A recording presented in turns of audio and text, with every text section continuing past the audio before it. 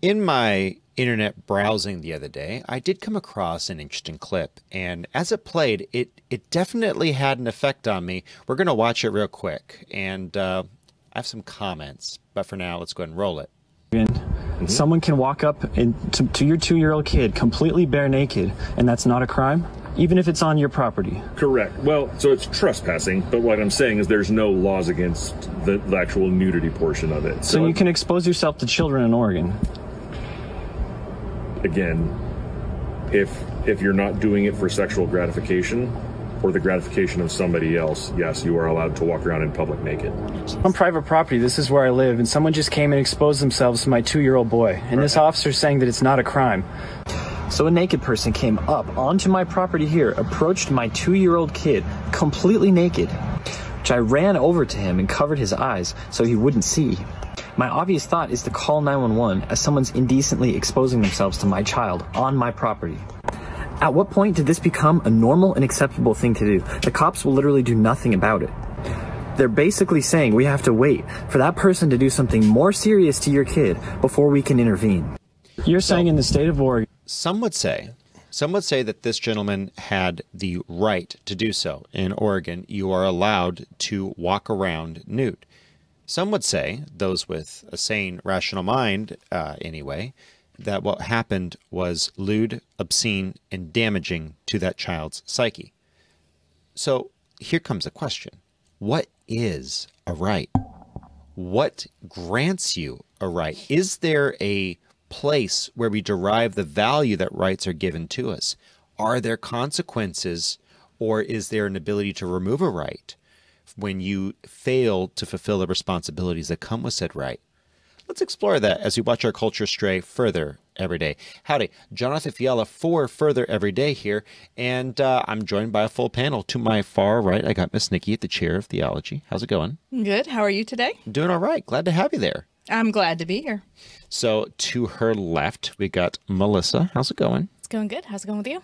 Doing well, and glad to have you there dealing with the rigor that the Christian must bring to the faith. To her left, we got the Charlie. How's it going, sir?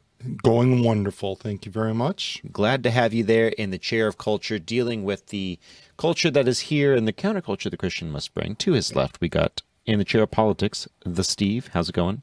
Hey, man, going good. Good to be back from our break.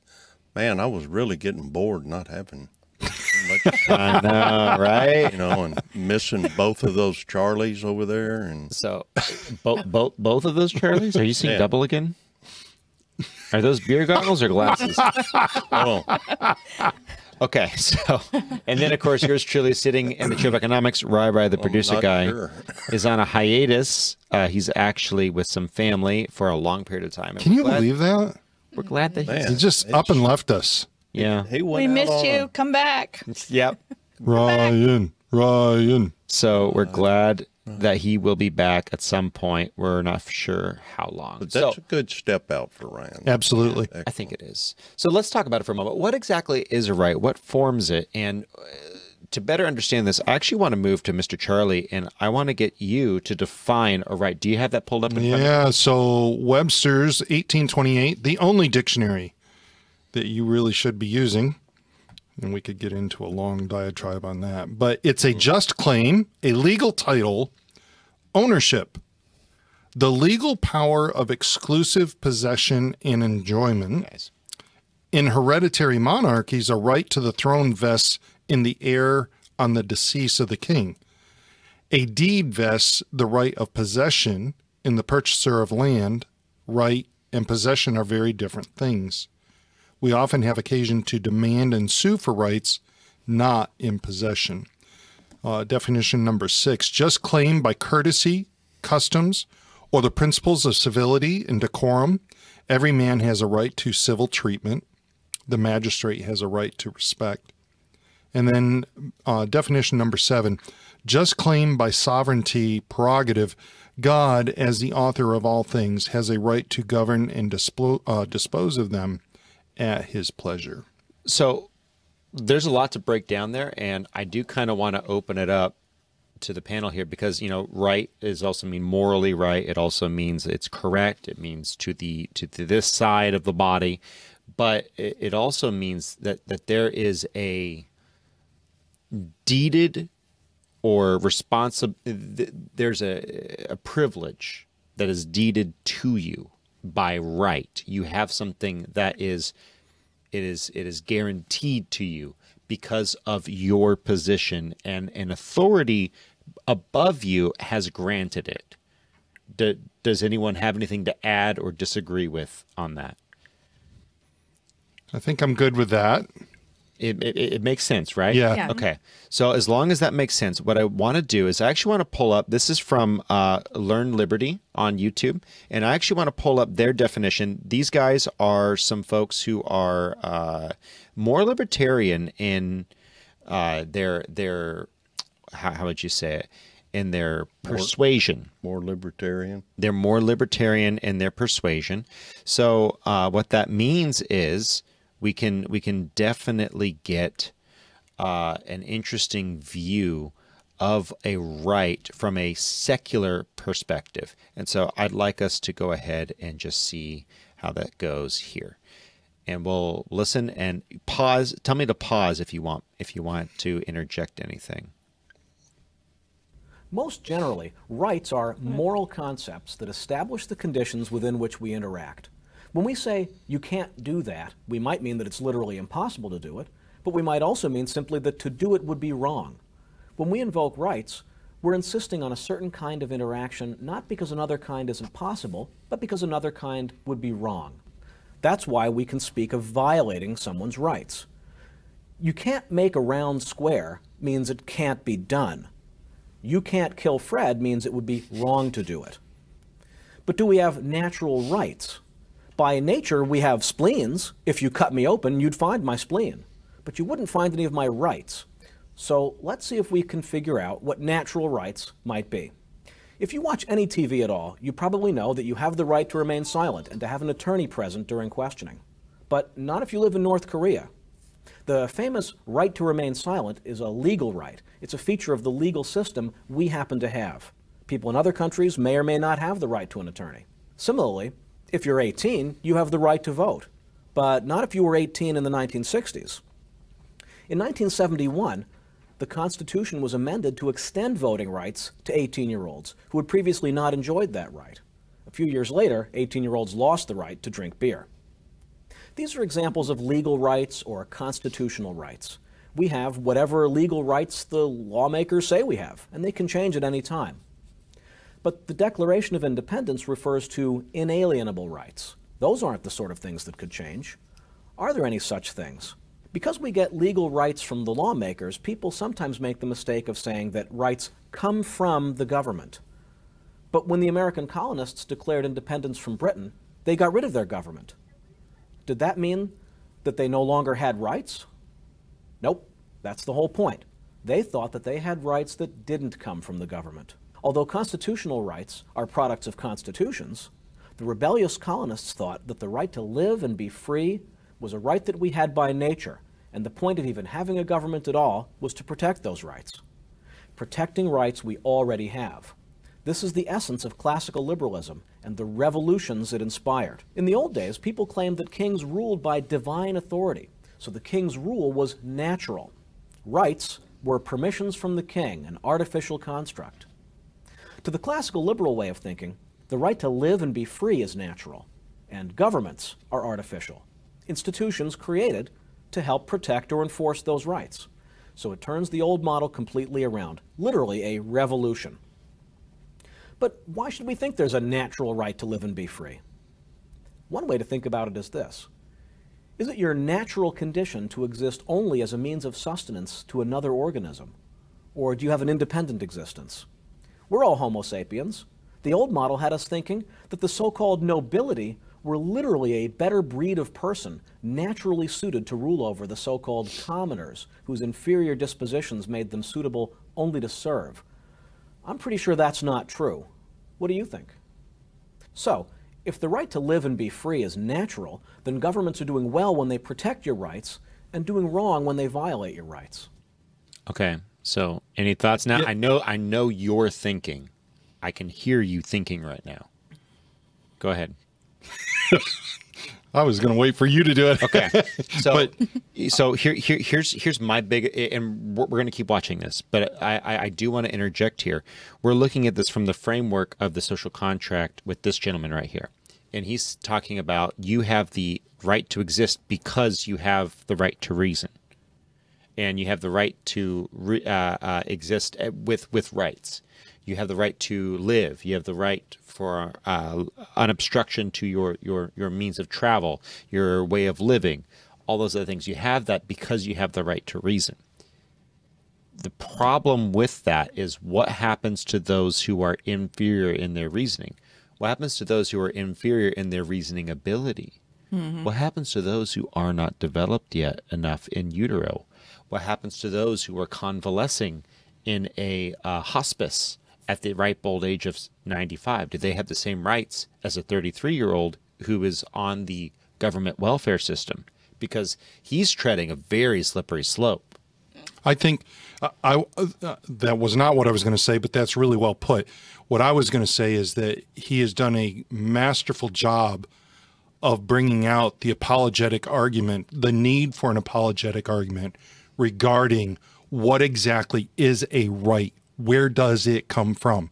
Because if you do not define that, you are in for a fight. Well, hello, welcome to the 21st century. Yep. And where are we? What are we doing? We are fighting over rights. Does the dad have a right to protect his child and not have somebody be obtrusive in exposing themselves? Does the child have a right? Thank you. Absolutely. That's to right. not be exposed to that. And so that comes down to obscenity laws. When you look at well, okay, let's finish this and then let's jump Now, in. here's a question on that exactly. Do you have a right on your own property to not have your child exposed to that on your own property? Let's explore that in just a second. Yeah. Let's finish this and then let's explore that. So, And doing wrong when they violate your rights. the As much government. as possible, then, the legal system should create rights that are compatible with and don't contradict your natural rights. So that's where I want to go ahead and split the baby here, because I think that he and his and good, well-meaning libertarians. Okay, Yes. I'm a recovering libertarian. Okay? what I mean by that is I no longer believe that libertarianism in and of itself is a good thing. It is not a good thing. You have to have a conservative Christianity, because when you have a right that is bestowed by the government, or when you have and you're in a huge peck of trouble because you've omitted God. When you're a libertarian, more so than you are a Christian, you are not living in the power and authority of God. Mm-hmm. That's called drinking the wine that's been turned from water to wine. You're going to have to elucidate that Have you later. heard of the drinking the Kool-Aid? You're Drinking the reformed. Kool-Aid.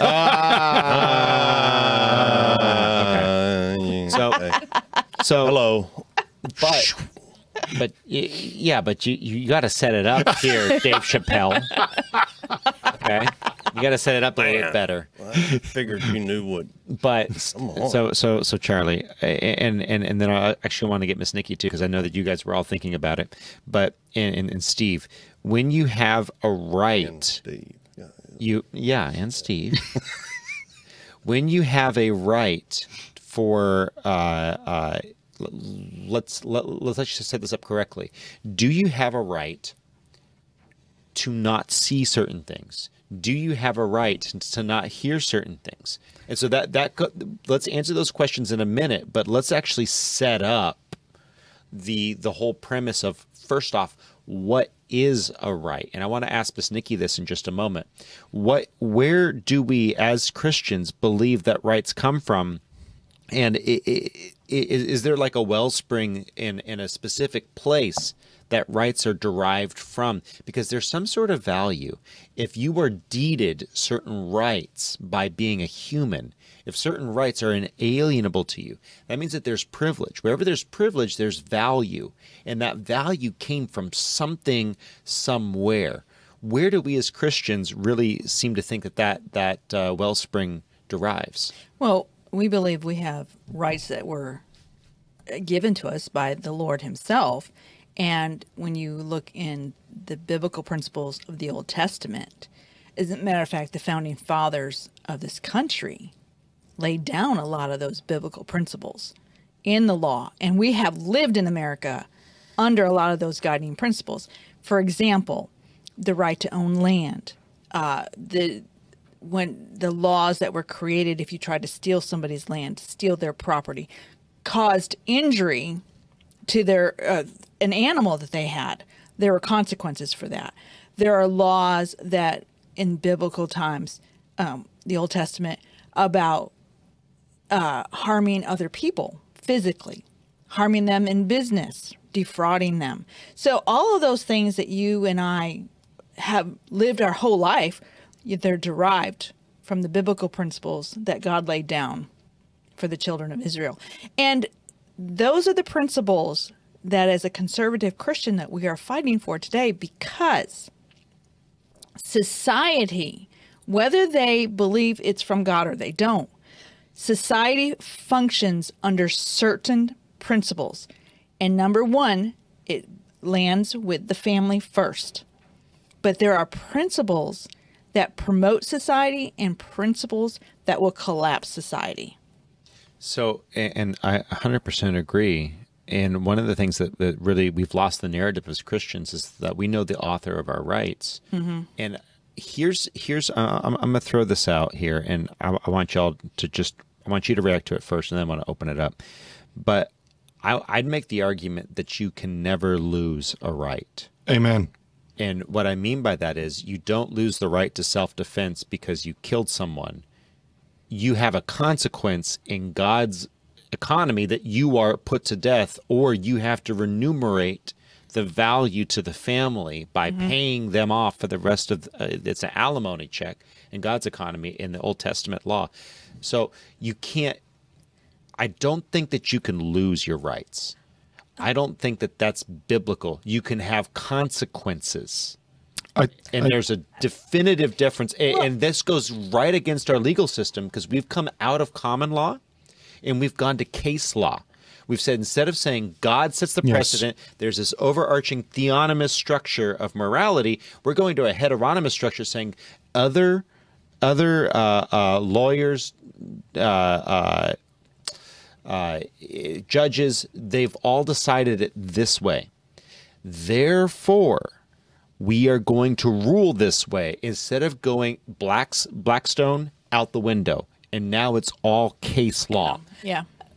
I don't necessarily agree with that, respectfully. I know, because you can agree with it. You're a PhD candidate for law, so this is going to be a lot of fun. No, so okay, so you gave the example of murder. So if God gives us the right to freedom, so let's say I kill you. Mm-hmm. My consequence for my action is I'm going to be in prison for the rest of my life. I lose that freedom that God had given me. God did not institute prisons. The pagans did. And Jeremy, do you know who the origin? Where did we get the modern prison system? Originally, it was chattel slavery in Sumeria and Egypt, and God never ordained prisons. Look it up in the Bible. Do you know who the father of the modern prison system is? It's a fellow named Jeremy Bentham. Okay, and Jeremy Bentham was actually a utilitarian. He believed that if it was painful, it was immoral, and therefore, and if it was pleasurable, it was moral. The problem is with that worldview is the moment you have a dude of ill repute and some lady in a dark alleyway in the middle of the night, and that guy decides to make some bad decisions for that woman's sake, you have a clash in that morality. That morality no longer holds. And so his idea was that you would lock prisoners up, not harm them, but you would allow them an opportunity to live out the rest of their lives away from society. This is a pagan humanistic idea.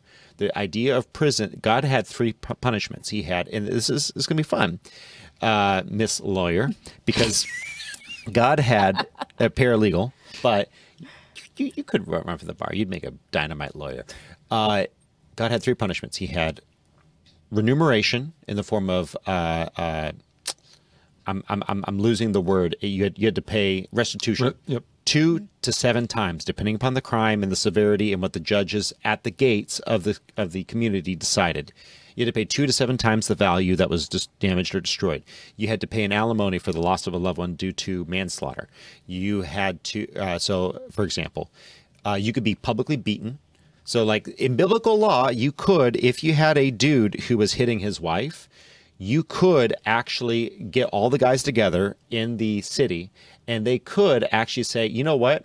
I think however many times you hit this woman, we're going to hit you. That was actually an applicable law that was laid out. And then, of course, you also have the death penalty, only to be applied with 2 or more witnesses that were not directly related to the crime or individuals thereof.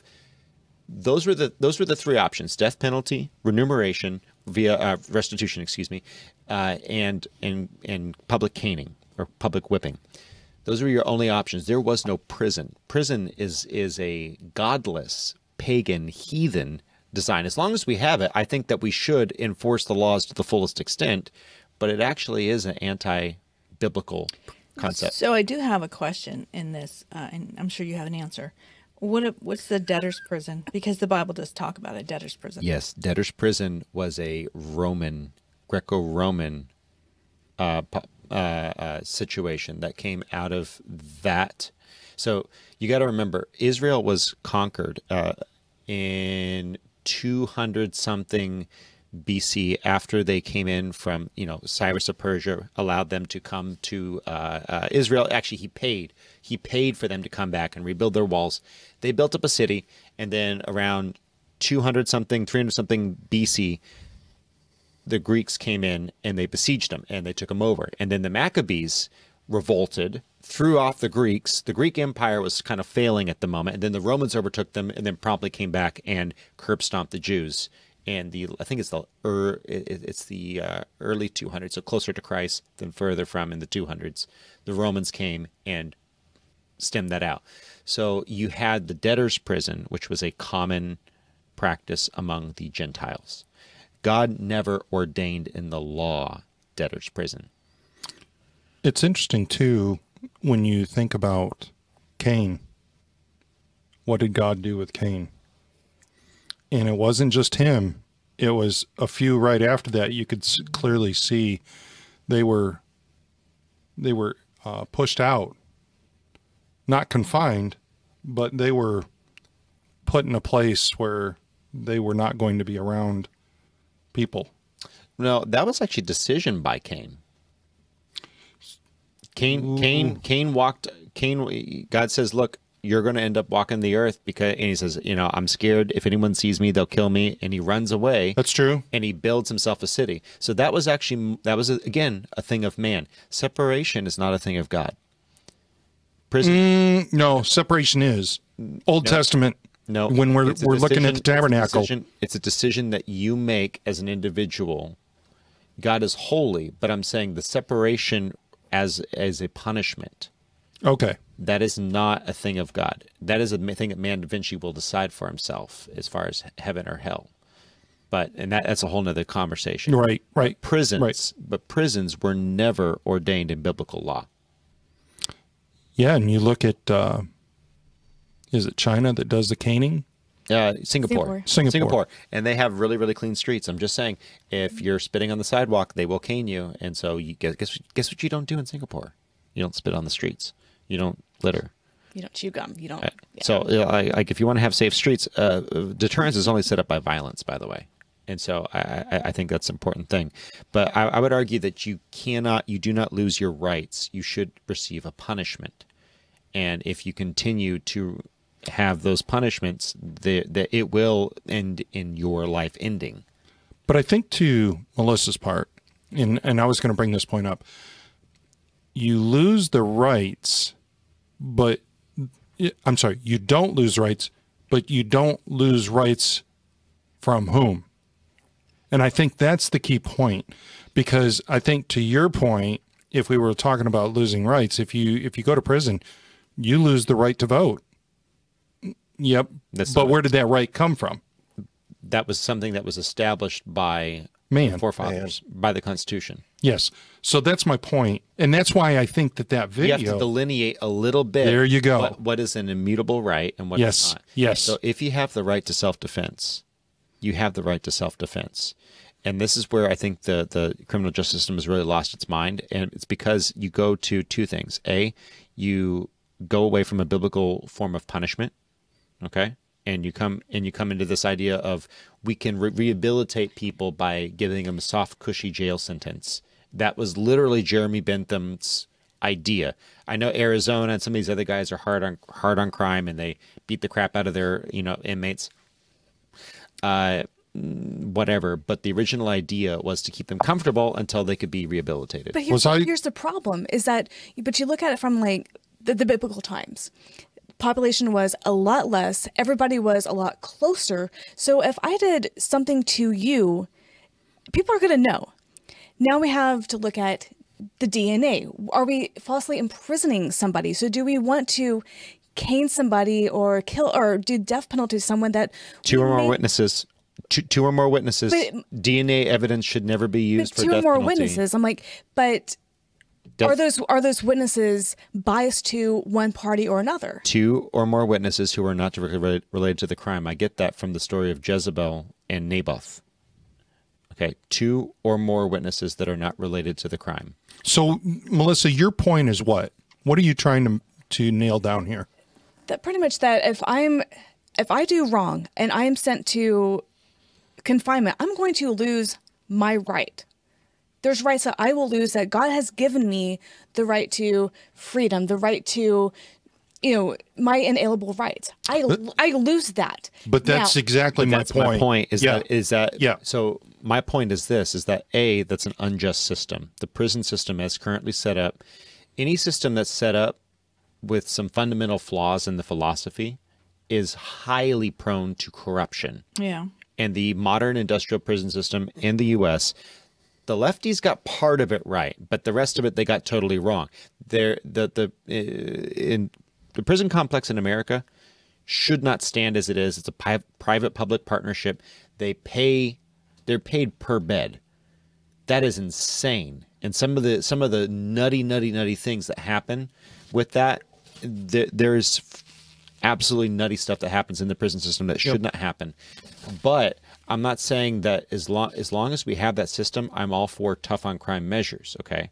As long as we have it and we don't have a different option, we have to exercise that. I'm a pragmatist in that regard. But at its core, it's not a biblical system. And even the studies that the lefties are showing, lefties are pointing out now, look, you're taking away their rights, but you're not changing them. No matter if it's a 2-year sentence or it's a 20-year sentence, you don't rehabilitate a pedophile. Oops. As someone who claps kids, you don't you don't fix them. So let's just lower the sentence or let's just let them out. That's the response of the left. But that's our response is they shouldn't have been left alive. We have 3 people who saw the kid coming out rubbing their... We know what happened. That person should die. So I think, Melissa, I think you guys are actually talking a lot more closely than you might think. Yeah. What I'm saying is that the way he's wording it that might be rubbing you the wrong way. The thing is that it's an issue of where do those rights come from, and that's why that video is extremely compelling. I agree with you. It's a slippery slope that he's on, but the point is that it makes you think to the core of where do we get those rights and what are those rights? That is a phenomenal question. And so can they be taken away? And again, I would say no, they can't. Your right to freedom and liberty, but there are consequences. Yeah, there have to be consequences. And so we could split the hairs on that. But I would say that in my opinion, and it's taken me a long time to get here, I've listened to the arguments. I really do not think the current prison system, not only does it not work, it literally hardens criminals. And you go back and look at where it came from. It didn't come from God. It came from the pagan humanist side of things. And before that, it was a form of slavery. Doesn't make sense. But we can agree on this, that you have certain inalienable rights that even as a prisoner, you are not able, you can't take those away. There are certain rights you can't take away. Right? Maybe? Maybe. Okay. I'll take it for now. Agree to disagree on. I don't know. I'm part of it. I don't think you have to see it the same way. I think that, everybody, No, it's totally fine.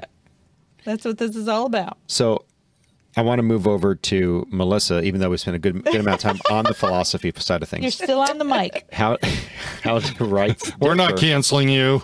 Yes. So and by the end of this, I think I'm gonna slowly bring you over to my side of the camp because I'm working. I'm all full Leonardo DiCaprio trying to inception this into your brain here, because I do think you're going to find some value here. How do rights in the ideas? How do rights differ when they are derived from God versus when they are derived from the state or from social contract game theory? Because you do have a definitive difference, and I think it's going to help kind of parse this. I think it absolutely will. And this is where I might rub some people wrong here, but I'm okay with that. So you have your God-given rights, and those are like the freedom, your equality, your dignity. And those are the things that nobody can take away from you. And even scripture backs that up. Then you have, and this is where I'm probably going to rub the people wrong, is that you have the rights from the state, and I'm going to do the rights from the state from the founding fathers' perspective, because I think those more align with scripture than what we have currently today. Because you do have the Declaration of Independence, where Jefferson does mention the rights of happiness, of liberty, of justice. He mentions all those things, which are, again, biblically supported. Then you go into the Bill of Rights and no cruel and unusual punishment. It was the right to speedy trial, militia, freedom of religion, all those things that God supports as well. But then you have the social contract, which I'm saying is everything else. And this is where, and I hated philosophy in school, and yet here I'm sitting in this chair. But so the definition of that social contract theory was the hypothetical agreement between one person or another. So if I did you dirty and the government didn't do anything to support that victim, then that person would have the right to rebel. And I think that's a line you have to really tread very carefully on, because John Locke is actually I won't say the founding thought person of. He's the right wing of the Enlightenment, effectively. Right, but what he's saying is actually in direct violation of Scripture. So you're referring to, well, okay. So you're gonna have to break that down, because you were kind of in 3 or 4 places at once. Well, I think you have to be in, honestly, 3 or 4 places at once, because you're talking about the laws and the rights of your natural rights. Mm-hmm. The laws and rights that the government gives you, which if you look at what the founding fathers intended our country to be established upon, Christian values, you have those rights. And then now you have the social construct and the social contract of everything else where we have screwed it up. So the social contract, what I would say with that is here's where I do not subscribe to the social contract as it absolutely is in play, period. Social contract is in play. Do I think it's the source of morality, rights, or values? Absolutely not. And the reason why is this. It is not the source of the values, because you innately have God's law written in your heart. The Bible says so. And we see that carried out. The social contract is the theory that you have this evolved sense of morality from, I'm not going to hit Steve because Steve could hit me back. And now Melissa is elected as our empress de jour in this room. And she says, look, John Arthur, if you hit Steve so that Steve doesn't hit you back, I am now going to put you in timeout on the guest couch over there, right? And you may not leave from the guest couch until... Okay, that's replacing biblical morality. But Steve might hit you back anyways. Steve might do that anyways. That's replacing biblical morality is the problem that I have with the social contract. It's trying to come up with, and not, you know, Locke was incredibly intelligent, but not everything that men say is accurate or right. Where I don't subscribe to the social contract is this: it has no power. It might be a good explanation for the godless, but those who are godly, they have an obligation to carry out the biblical morality. What do you say to that? I would agree. But then you have that conflict of the godless versus the godly, and then what happens? Yep. And that's what we're seeing right now in our world right now. We're seeing in our country right now today the play out. People would be mortified to live in a constitutional republic, like an actual constitutional United States as was set by, you had blasphemy laws. You could not say GD in the streets and get away with it. People were prosecuted for defaming the Bible. And the word in the I have to pull it up. I forget which decision it was. It was in the late 1800s. There was an individual who was posting sexual content in the newspaper, or not even. It was a mail order service. He was prosecuted and stopped, and the Supreme Court decided. They said, "Look, this is deleterious to the environment. This is deleterious to our children. We can't have this in our system." So people would be horrified at the quote-unquote rights or lack thereof of people in the founders' America. There were responsibilities that were given, and you couldn't violate certain things. You had rights, but only underneath the structure of the godly morality, things that were given to you, and you could be prosecuted for violating morality, and you had consequences. Bring it back. I think the word you used, responsibility, is something we need to focus more on. We focus on rights. We don't focus on responsibility. And responsible for your society, your culture, your town, your city that you live in. For example, the man that was walking around in that neighborhood naked. The only thing the law, well, he had rights.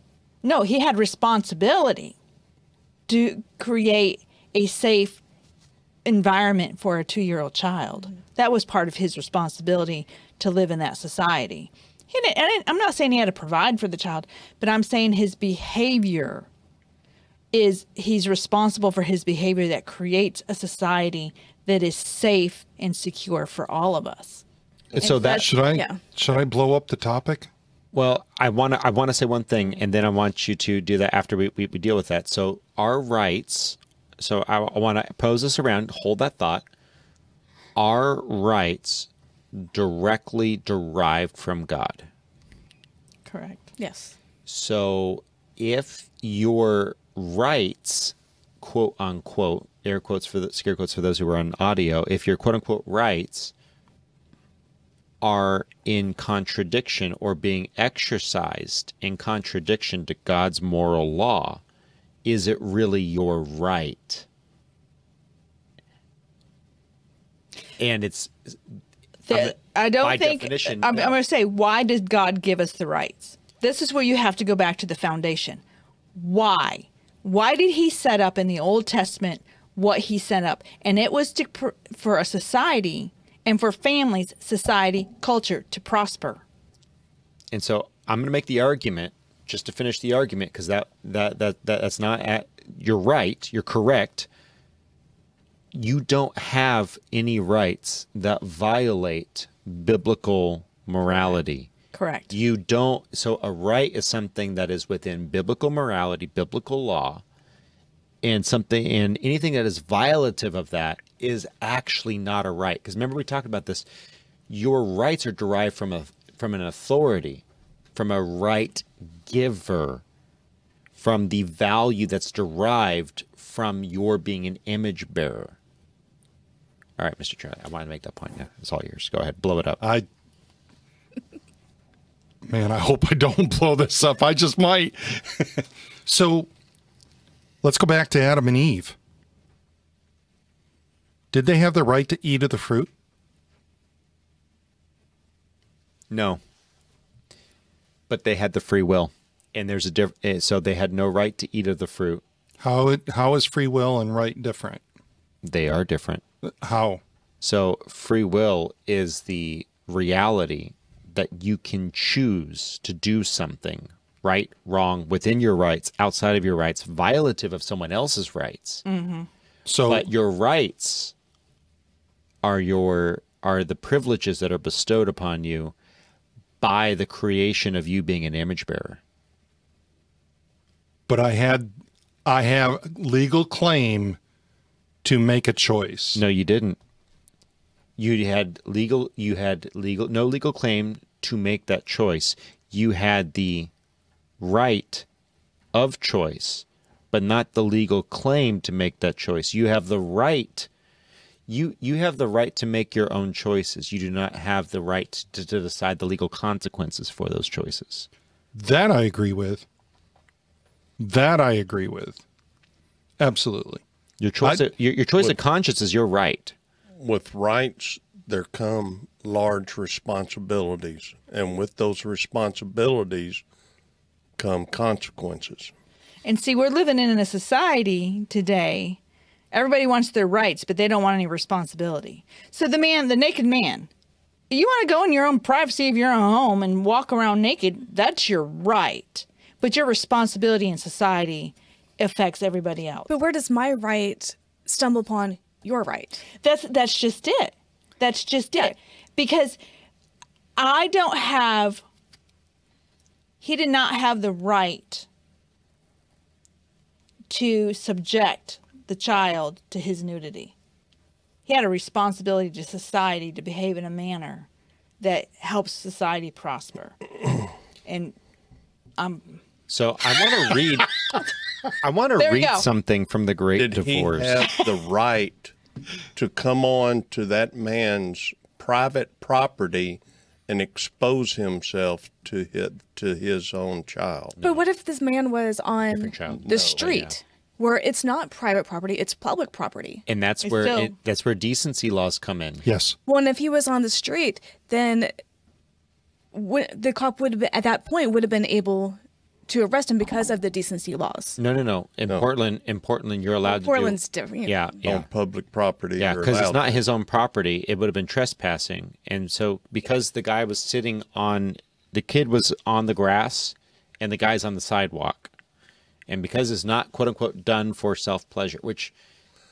I'm sorry. It was done for self-pleasure. Yes, it was. He was absolutely... You're kidding me. In the words of Andy Griffith, you're kidding me. So actually, there is something that I do want to, and before I go to culture, and I want to get Charlie's opinion on this, but I think this quote from The Great Divorce is one of the singular best notes of this conflation of rights, and I want to get your opinion on this. Okay, so just to understand, I got to set this up. C.S. Lewis's Great Divorce is the hypothetical. He makes up a world where heaven and hell are traversable. People from hell come up on vacation to heaven just to see the edge of heaven. And they're every time this mythical bus from the depths of hell comes to heaven, they are able to step out onto the shores of heaven. And each and every individual effectively says no to heaven in their own way. And they get back on the bus, they go back to hell because they would rather have it their way than God's. Okay? And so this one gentleman is arguing with his coworker. Okay? And this coworker is a murderer. Murdered a mutual acquaintance of the two. And so and the coworker's in heaven. And the righteous man is in hell. And they're meeting at this mythical boundary of the two spaces, and so he's arguing with the murderer who was saved by Christ, redeemed, and went to heaven. So he says, this is the coworker who is as disgruntled and unhappy about God's choice to allow his coworker in heaven. I gone straight all my life. I don't say I was a religious man, but I don't say I had no faults far from it. But I've done the best all my life, see? I've done my best by everyone, and that's sort of the chap that I was. I never asked for anything that wasn't mine by rights. If I wanted a drink, I paid for it, and if I took my wages, I done my job, see? That's the sort I was, and I don't care who knows about it. You may think you can put me down because you're all dressed up in that. He's in his heavenly robes, which you weren't when you were working underneath me, and I'm a poor man. But I got my rights, same as you, see? And he goes on and he says, oh no, it's not as bad as that. I haven't got my rights, nor should I here, says the other man. He says, you will not get yours either, but you will get something far better. Never fear. And the man coming from hell, the righteous man, not the murderer, says, what do you keep arguing for? I only want my rights. I am not asking for anyone else's bleeding charity. When you look at the struggle for rights, there's a couple things. There's the rights that man has assented and placed, and then there are the rights that God has given you. And this is the tug, I think, between you have the right to vote, you have the right to an attorney, you have the right to life, liberty, and the pursuit of happiness. What is the difference? Well, one is created by man, and I would say some of those have direct ties to the Bible. Okay? Yes. I would say some of them do, and rightfully so. But when we conflate our rights based on our works, when we conflate our rights based on our knowledge, as that one gentleman did in the Libertarian video essay, I think we lose something. I think we lose the fact that our rights are not something that we worked for, earned, or deserved. They're something that was bestowed upon us. And what we've seen the culture do is really lose that narrative, haven't we, Mr. Charlie? I think so. I think we have. This topic really, to me, is probably one of the most difficult topics to deal with in a cultural sense. Because you've got a lot of non-believers and then you have believers, and a lot of believers don't even really give this thing much thought. When Nikki says that there's responsibility, yes, there is absolutely responsibility. When you look at the nudity laws, the indecent exposure laws in the U.S., to me, they sit on a very thin line, an extremely, extremely thin line. And personally, I go back to our Supreme Court for allowing that. That should have never gotten to that point. And it did. The church should have never allowed it to get to that point. It did. It came from case law? Yes. Moving away from natural and common law, which were God's laws. And I think that's probably to the detriment of America, because what it ultimately got us, it got us the Hugh Hefners and the Larry Flynns of this world. So let me dive in for a moment on that, because there's been this bizarre push on the right, especially on the secular humanist right, which is, I know it's a conflation. It's kind of weird, but there is a side of the right that's really focused on traditionalism. It's focused on the trad wives, the trad masculinity, the trad this, trad lifestyle, going out and starting a farm. There's this yearning in the culture for something and for a return to a structure, because we've lost a lot of rights. Yep. Right? The government has rather stolen a lot of that.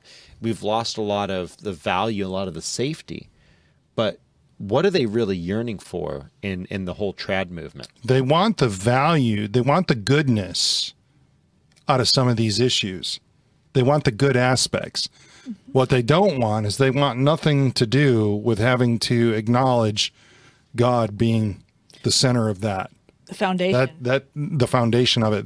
They want, because the moment that you do that, now you become accountable to somebody higher than you. And ultimately, as humans, that's what we don't want. Yeah. We want our own thing. And we're getting to a point where we think an individual right can supersede everybody else's right. Transgenderism in a male working in a woman's sports. Okay, that they don't have any rights. I just listened to a podcast with Riley Gaines when the Thompson boy, Leah Thompson. yeah, when he went to the locker room, they had no rights. They were told, you don't have any right to say anything. And they had to go through all this counseling, but they had no rights. He had all the rights. So that's a great example of the This is where case law leads, Melissa. I'm just saying we need to go back to Blackstone. Amen. Agreed. I totally agree with that. But that there is a good example. And I think ultimately, if you want to analyze it like this, person A says they have the right to murder person B. Person B says, I have the right to live. That's where we are. What it's going to do is it leads to chaos in survival of the fittest. And that's coming. I mean, that is coming. You really can see that shaping up. But I wouldn't necessarily poo-poo on case law. I mean, if case law is done biblically and correctly, so if I say like the Leah Thompson ordeal, so let's say the case law went into favor with biblical law from the start. Well, the next time somebody tries to attempt to do the same deal, they'll see what happened in the Thompson case and be like, no, this was wrong. This was not supported. It will go in the right direction. By definition, what is case law? I was going to say... By definition, just so everyone understands, what is case law? It's the precedent of what happened before. So interpreted by who? By man. By man. But every man or woman it has an input on it now has as much or more input than God himself. And they all saw what was right in their own eyes. That's it. Which is important why we need to vote in the people that we need to vote in for to make sure that we are putting godly men and women in place. Totally agreed. So whenever we do case law, then that's his point, though. Because the moment you go to case law, it doesn't matter if it's a Christian or not. You've put yourself on a slope that allows man to interpret. Man's input into the morality of the law.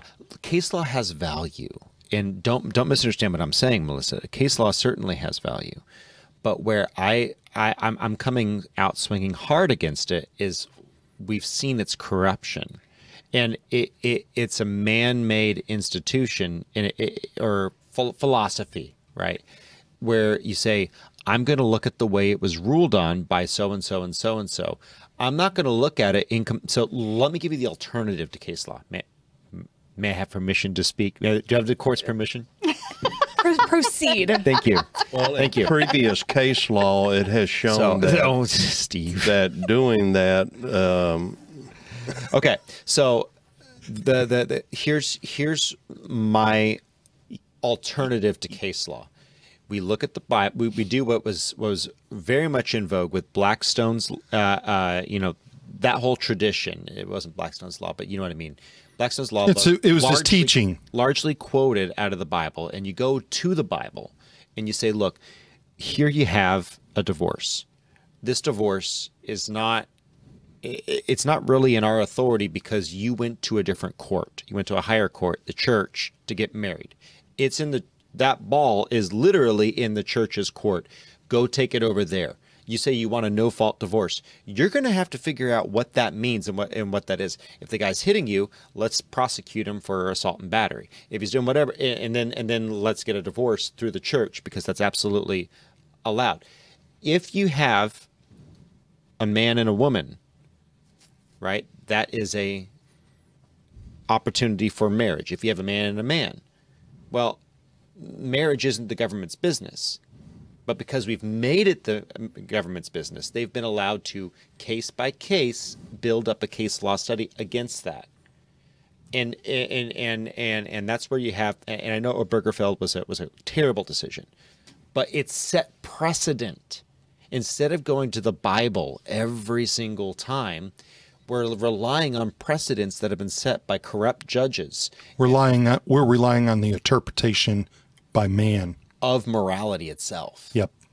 And but if you put the right people, the right judges, the non-corrupt judges in place, then you're going to get, good case law that is biblically supported because you put godly men and women in these positions. If you don't put them in there... Well, if you don't put them in there, you're going to get corrupt people that's going to have corrupt laws. So it goes back to the church and the responsibility. Because if the church as a whole saw society and our country from a biblical worldview, we would not have this. We would always have corruption. There are always going to be little parts of it somewhere. But it would change the dynamic. So let me give you two options, okay? You have case law. You either put in good people and good results, mostly come out, even though human errors will be introduced. Okay. Or you put in bad people through fraud or just apathy from the church or what have you, and then case law is bad and there's no morality. Okay, that's option one. Option two, biblical morality, where you say, look, we have a law book written by someone like Blackstone where it's like, this is what works with all these different types of cases, and it's based on biblical morality. No case law. I really don't care how another judge adjudicated this. Judge, you have to go study. You have to go look at what's before you. Become a biblical scholar. Yeah. And you have to be a scholar of morality. And I don't really care what another judge says. What is the law and what is moral? And I don't really care about case law. So if you don't elect good people in, they're going to do exactly what's happening in case law. And then if you do elect good people in, judges don't feel like they have to abide by the lack of morality. This is a whole nother podcast that I think we should do. I would love to do a one-on-one debate. Charlie, can you be our moderator? I can moderate on that. I think the one thing that I would point to for an analogy on this might be this. We all know about the little story of taking a little story from person to person. Yeah. And what happens after about 7 or 8, you've got a completely different story. Mm-hmm. I think that's the same thing. Even Melissa, if you put in quote unquote godly people, after 7 or 8, what am I going to end up with? That's the slope. Mm-hmm. That's it. For me, I can't do it. Let's debate this at a later time because we got to go to politics because I do actually want to pull this in. Is that all right? All right. Let's pull this out. Let's pull this out. Zip mouth. We got to pull this in. We got to pull this in here. Okay. The big rope. So, Steve, once rights have been taken out of the biblical framework, okay? You with me now? We're taking rights out of it? Once rights have been taken outside of the biblical framework and transferred to the social contract framework, the framework of government, etc., how do consequences and responsibilities to rights change? I'm gonna put these in your head, and we're gonna watch this video. And then I want you to respond to this. When permissions have been given to adults to expose themselves to kids, or when the consequences for an adult taking advantage of a child in the most gruesome and horrible way is allowed to happen, what happens to parents who react justifiably to interactions with perverts to their kids? I'm going to pull up this video, and we're going to see a little bit of that, and I want your commentary on that in just a moment, Steve. So let's go ahead and watch this. This is a news story out of WDRB News. Link in the description. Minnesota man confesses to murdering another man with a shovel and a moose antler. 27-year-old Levi Axtell reportedly says he hit Lawrence Scully on the head about 24 times with the shovel he found on Scully's deck. Then he says he hit him several more times with a large moose antler to, quote, finish him off. Then Axtell went to the police station to turn himself in. He got down on his knees and he put his hands up behind the back of his head, and the deputies went out and escorted him into our booking area. Axtell told police he believes Scully was stalking his daughter. In 1979, Scully was convicted of sexually assaulting a 6-year-old girl, making him a registered sex offender. Axtell filed an order of protection against him in 2018, saying he believes Scully would reoffend. Axtell is being held on $1 million bond. Okay, so a little bit more context behind that. The gentleman who was beat to death with a shovel and the moose antler, by the way, yeoman's work there. Good job, Dad. I am so proud of you.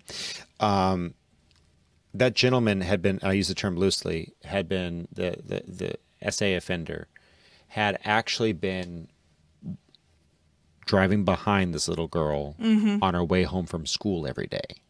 And so the dad comes and says, hey, I don't really appreciate you checking out my daughter. I know that you're on the list. And he had gotten restraining orders from him. The cops said, we can't do anything about it. And so they dropped the restraining order. And the guy the next day was back driving behind this little girl with his big white van. So Dad goes over and says, hey, you need to knock it off. And the other guy, you know, assumably said, F you. And so that's where Dad snapped. And he doesn't have to worry about it anymore. Steve. Good for him. When we have a society that has taken morality, because it used to be a guy like this would be put to death, right? Like you're not allowed a second chance to do this. But we have shifted morality. We've gone from death penalty in cases of clear essay, right?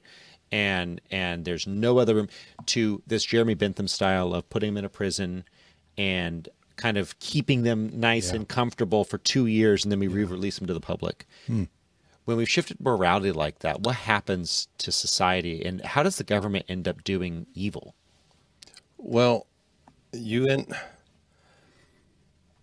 what happens is it turns bad for society, and the government ends up getting bad because you have people who are more concerned about the victim, or not the victim, but the perpetrator instead of the victim.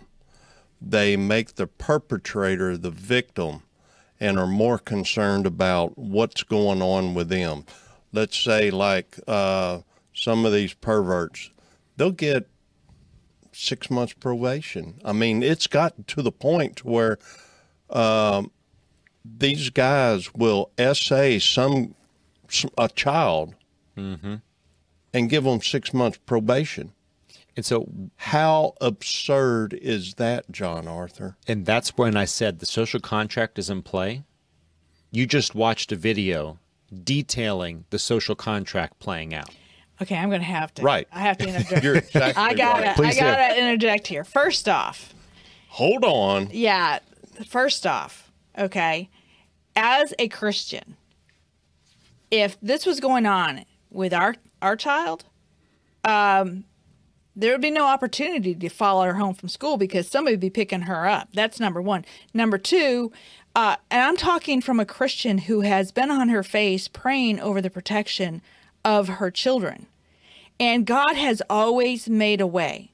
So if this were Charlie and I, we would take action to remove our child out of the sight of this person.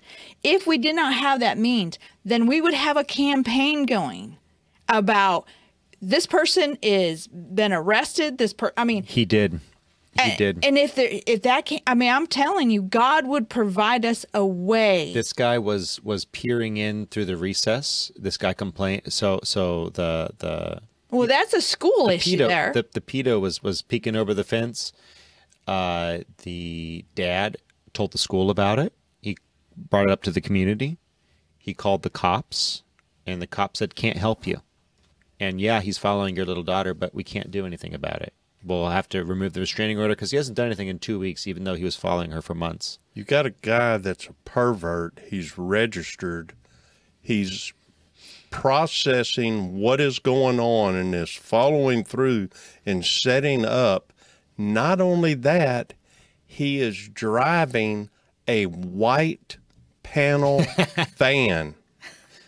He's like, the whole thing. I mean, it is the whole setup on what it is that people imagine exactly what a pervert's going to snatch a kid and do. Has he been tried yet? Because yes. And yes. No. He was released. This is after he was convicted. And what did he get? I mean, because what did the jury? A year or two. Because the jury would take all that into consideration too. He got like a year or two. So what I'm saying is Daddy-o, I appreciate your candor, but maybe you can just hide the body. Right. But the jury probably went easier on him for that. But what we see is a breakdown of that social fabric because we have changed at the theological level. We've decided that, look, we can use the prison system to rehabilitate people. God said there's 3 ways to punish someone. You don't take away their freedom to walk around. You put them down like an animal if they're that bad. You make them pay for the rest of their life for their crime. This sort of crime, no payment will fix. No. And then, of course, you can publicly cane them or whip them 39 times. That was the standard for that. And what we've done instead is we said, look, well, we can put them in prison and rehabilitate them. Studies have shown that prison does not rehabilitate. No. It only hardens. Nope. Yeah. It only hardens. And look, if you're going to steal, please steal my $20,000 car. I would love 5x return on that to be paid to me over the next 10 years after my car is returned. That's a great way to run your legal system. So please steal my car if it's going to be restored to me, and your wages are going to be garnished until that time, right? So that's a much cleaner system. But instead, what we have is this 6-month probation or 2 years in jail. I think is what the guy had. Don't quote me. It was a very short time, and he was back on the streets, literally brazenly doing it, looking into kids' playground yards and. I asked about the father that did the killing. What was his sentence? Oh, that's what you were saying. That's what I was asking about. And you said, 1 or 2 years. And I'm thinking, okay. No. I'd have to look that up specifically. It shouldn't have been anything. Some people have been let off the hook entirely. I'm gonna have to look that up.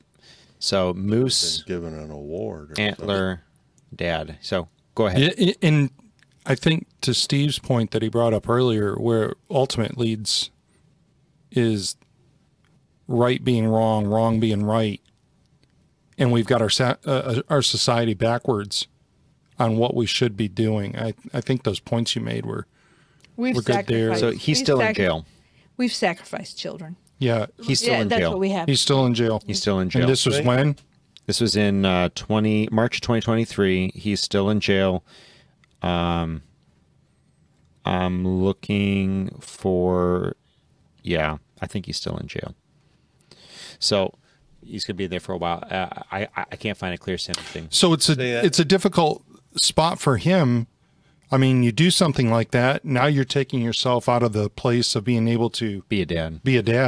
So this ain't good. I would take the trade if I had to, if it was between my daughter's innocence and my liberty, but I would really try to find a better way. Yeah. I would really try to find a better way.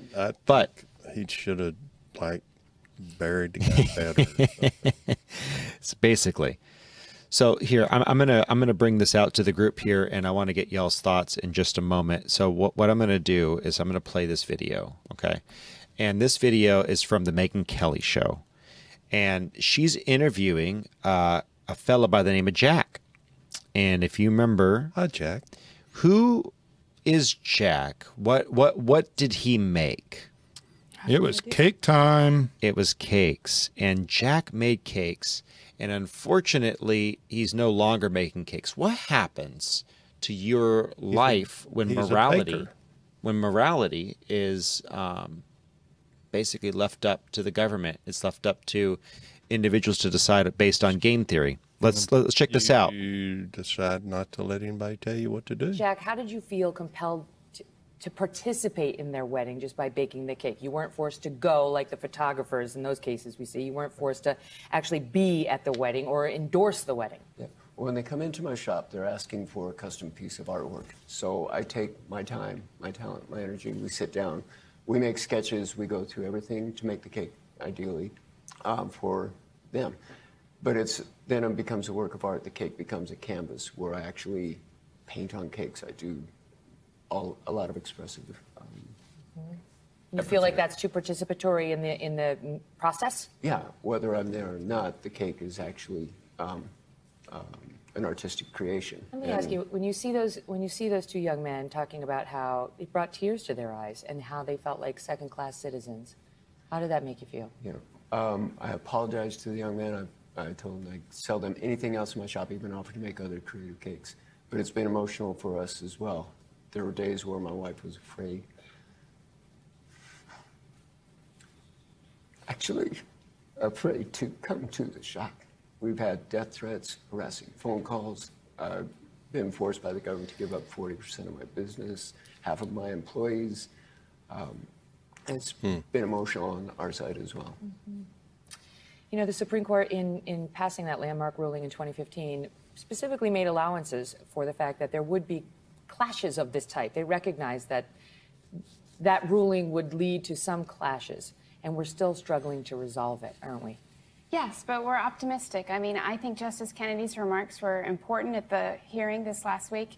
He said that essentially tolerance is the mark of a free society, and Colorado has not been tolerant towards Jack. He was talking about, Justice Kennedy seems on the fence about it. He's the one who authored the gay marriage ruling. He seems on the fence because the court did not seem to mean to throw out all Christian beliefs and the ability to exercise them in reaching that conclusion. But on the other side, you can understand they have the legal right, and in their view. Okay. I want to pause here, and we'll continue in a moment. They have the legal right. No, they don't. What is a right? Thank you. And that's why I defined it very specifically. Your rights only come, I believe, under the moral authority of God, because they're an outgrowth of you being an image bearer of God. Whatever is right, just, true, and it is something that is given to you by God, that is your right. It is deeded to you. Being able to buy from an artist a piece of artwork that expresses sexual deviancy is not a right. Amen. That's why this man has the right to freedom of association. You don't have the obligation for me to come and buy something from you. If you don't want to sell your car today, it's like, hey, Charlie, I've got $5 in my pocket. I want to buy your Dodge Ram. What is it, 2014? Yep. Okay. I want to buy this nice-looking blue pickup from you, $5. Here.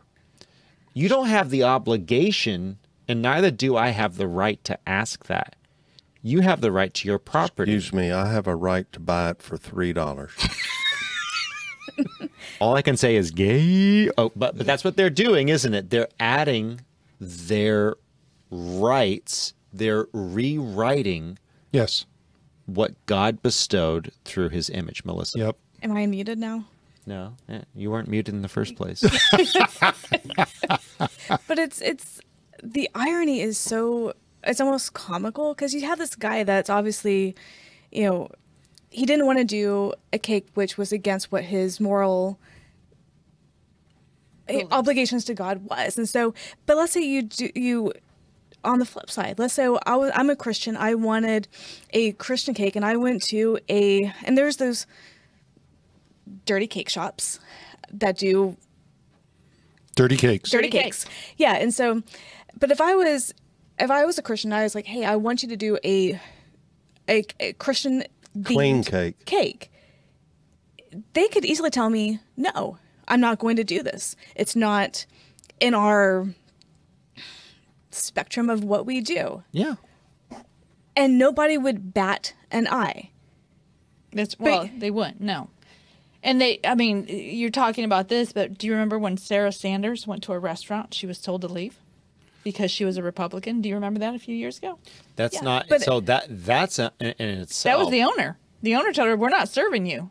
But it's a private business. But I can deny anybody that I want to Yes. the right to be in my establishment. But your question is really interesting, and wouldn't you love to have a Christian actually do that? Because what the Supreme Court said is, yes, Christian, you can walk in there and tell them to do that, and they must do it. That's what the Supreme Court ruled.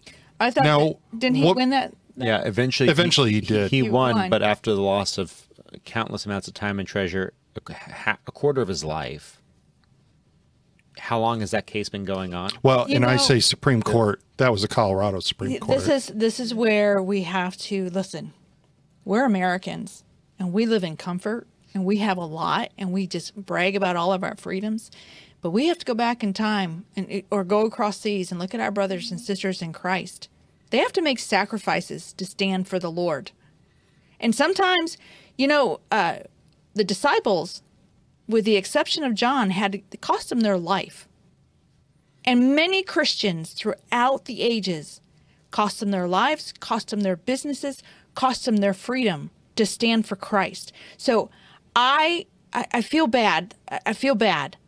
But we have to come to a realization that just because you're in America, things have changed. Are you going to stand for the Lord? Mm-hmm. No matter what the consequences are? And by the way, John, actually, I would argue that dying in exile under guard is effectively giving your life. I'll agree. I'll agree. Prison. And I think this man had a right to say no. I think what I would have done is say, there's this guy down the street that, Well, he did that. Oh, no, that wasn't the purpose. But he did that. But they were only interested in coming after him. He offered This is a lawfare case. This is one of the earliest lawfare cases that you could possibly find. That's it. In the modern day. That was one of the early ones. So all of that to say, just bringing it back to the topic of rights.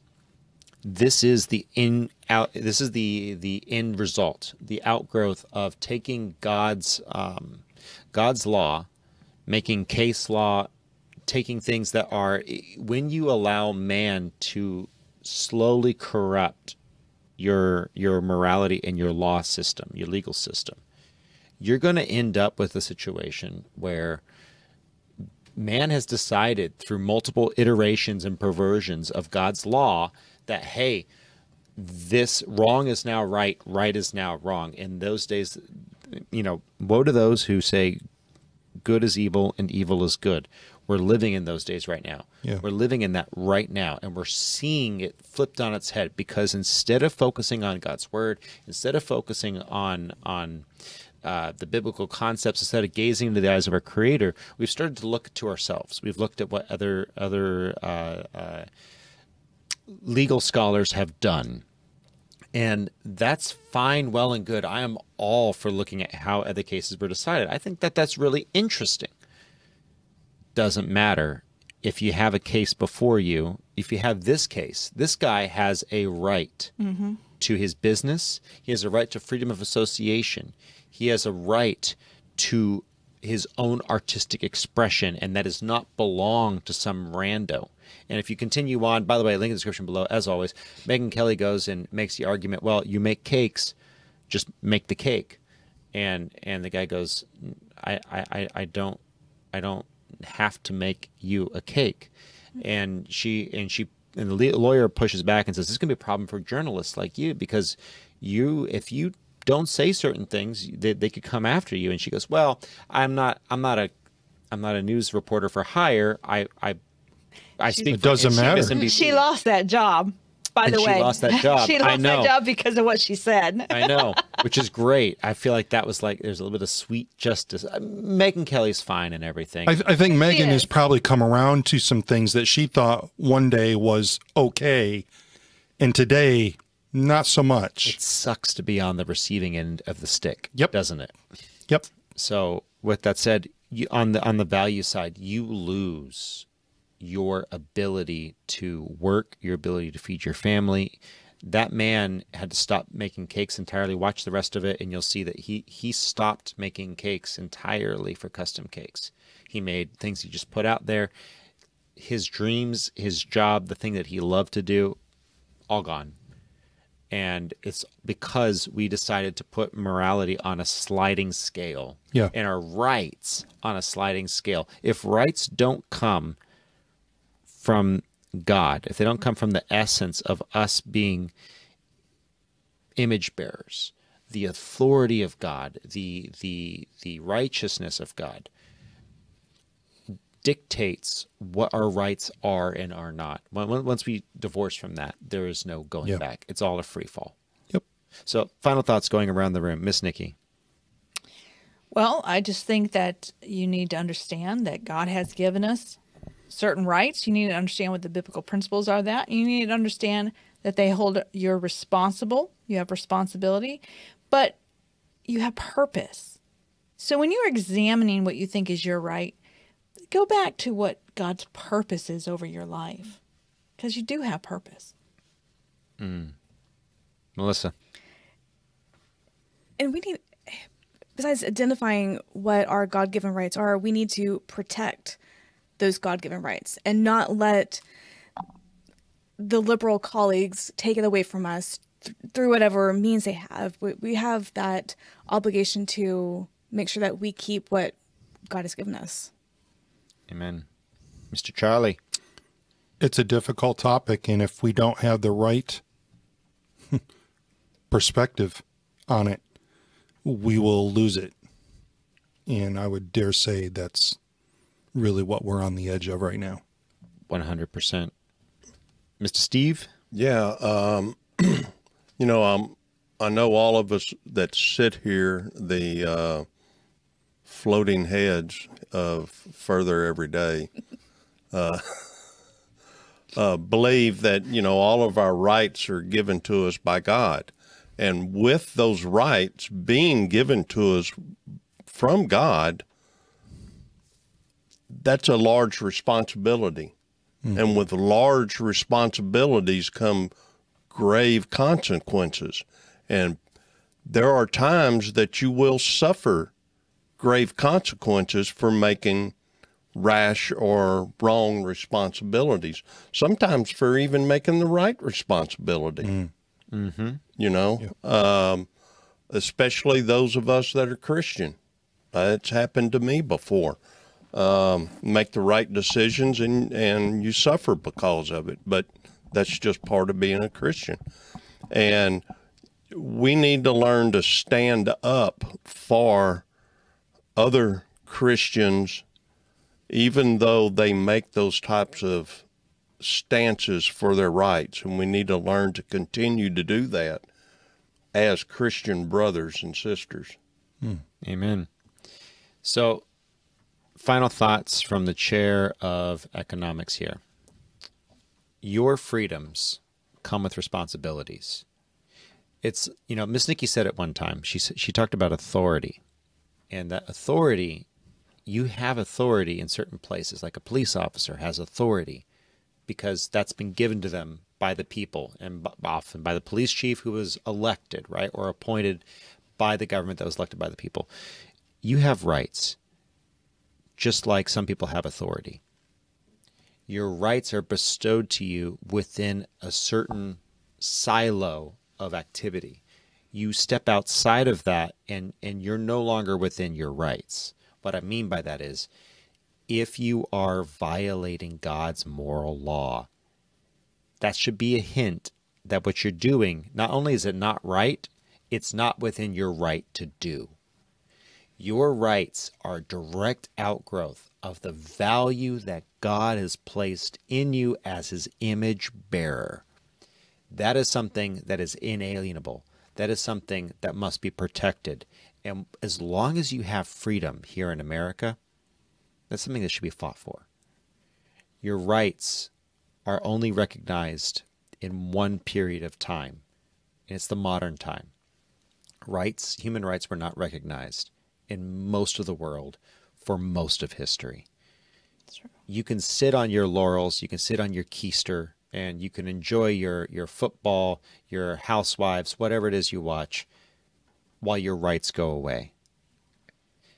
If you value your posterity, your legacy, your children, now's the time to fight for godliness. And in fighting for godliness, you will be fighting for your rights, true and proper. If you enjoyed this podcast, like, comment, share, subscribe, all that good stuff. Thank you so much for it's hundreds of thousands of downloads on the podcast itself. Over 700 subscribers on YouTube. We are out of YouTube jail.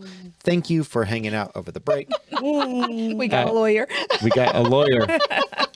She bailed us out. Melissa is our well, actually, you know, I actually might ask you to write some briefs. I mean, depending upon what else they do, they have been deleting views again. So we'll just see what happens with that. But Rumble, if you are on YouTube right now, go over to Rumble. The water's warm over there. And frankly, they don't hate you. At least they have nothing against you if you're conservative. Now, if you did not like this podcast, we understand that and we appreciate your opinion. Let us know by striking that dislike button twice. Okay, it's more effective that way. And leave an angry comment. It helps with the algorithm. And just know, the more obscenities and homophobic slurs you put into that comment, the more likely it is that YouTube is actually going to not let us see it, and we'll just see this little blip. So all those nasty little things you say in your comments, I'm the only one that can see them when I'm in the dashboard because you have gotten yourself banned. I don't delete comments, okay? Just so you know. With that said, comment section is busting down there. Thank you, guys. Tune in next week. We love you so much. You have a wonderful week. Bye-bye. Bye. Okay, if you're still here, one last thing. What is the right that you hold most dear? Freedom of religion. Right to vote. I'm with Nikki. First Amendment right, followed by the Second Amendment right. And I'll tell you what, First Amendment, Third Amendment right. Well, not really, because the Second Amendment backs the First Amendment, which supports and protects all of those rights that we're granted by God. And First Amendment is pretty important. Yes. I'm going to go a little bit wider than you and Miss Nikki, because that's a layup. I'd say freedom of conscience. So that goes further than just religion. It's I have the right to decide what God and I have worked it out on. I've read His Word. I know what's right, what's not right. I know His will for my life as best as is possible, and I'm going to follow that. And I have the right to do that. I appreciate that right deeply.